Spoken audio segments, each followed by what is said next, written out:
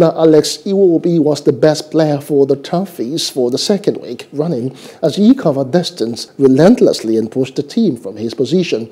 Playing in a new position, the former Arsenal man rose to the occasion again with 58 touches and completed 81% of his 48 passes, but could not prevent Everton from losing the second Premier League game in as many games. It was an impressive afternoon for the Nigerian as he completed majority of his attempts, tackled and won duels.